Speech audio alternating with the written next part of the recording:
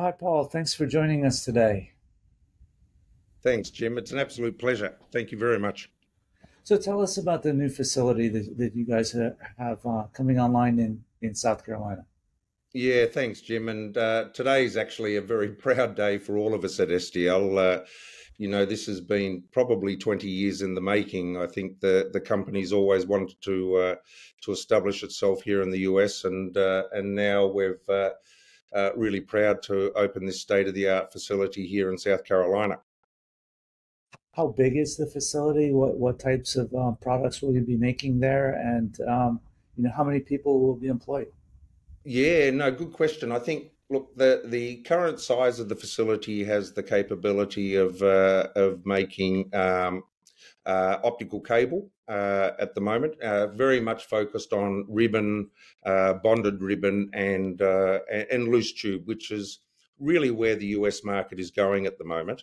Uh, the site's 52 acres. It employs 150 people. It's the part of the phase one of the growth, and one of the things that we are trying to encourage now is a lot more local talent, local grown talent, because I will say to you, there is a shortage of good fibre experts in the industry, and not only here in North America, but globally.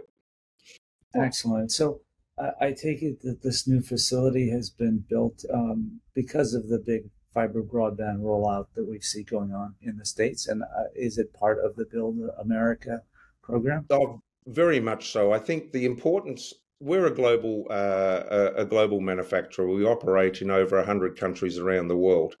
We have facilities in Asia, in Europe, in Latin America, and I think that the growth of 5G and broadband around the world since COVID has seen a significant investment from many areas.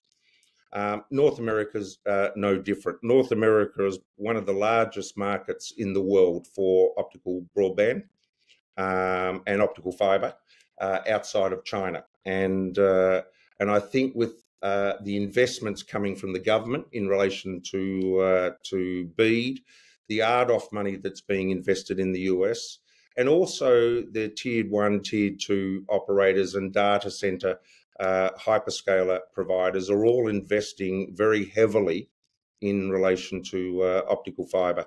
And a large part of that here in North America is we're just starting to see the tip of the North American market. I think what you'll see over the next 5 years is quite a significant increase in the rollout, trying to connect all Americans to broadband. Yeah, exactly. So, one of the aspects of it that's, I guess, one of the goals of this program, of course, is to address supply chain issues. So, what are you seeing from, the STL perspective, or better yet, from your customers' perspective? How does this help address the supply chain, and what other snags or issues are still out there from the customer's perspective?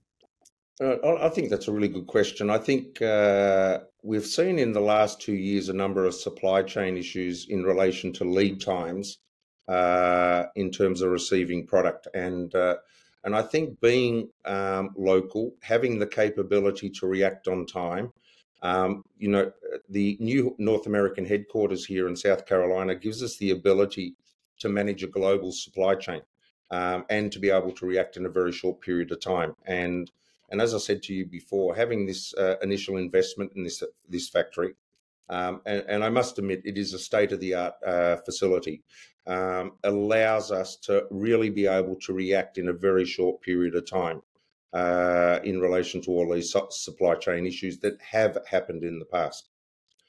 I'd probably say now, Jim, the supply chain issues are not as bad as they were in the last 2 years, but I do believe probably in the next 12 months, they're going to be a real issue here in the US.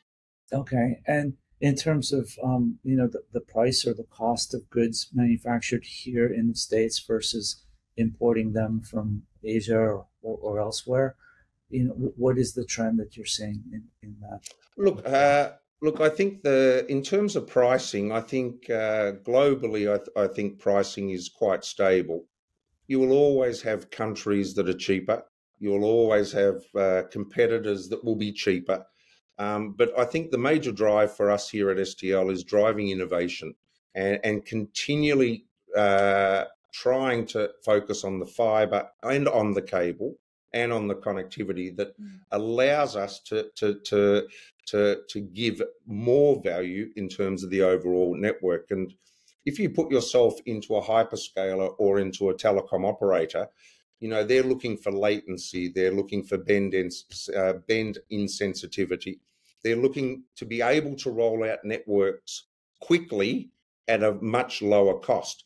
And, one of the things that this facility does bring is a very unique capability, what we call bonded ribbon.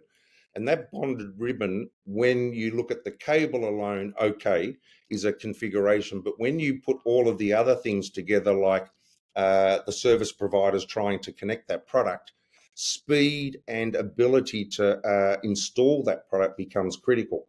So having this technology to allow the installation and connection to the connectivity through our cable really provides so many benefits on so many levels, and not only cost. Well, fantastic. Congratulations again on launching the new facility, and thank you for joining us today. And it's an absolute pleasure, and I really thank you for giving me the time to talk to you, Jim.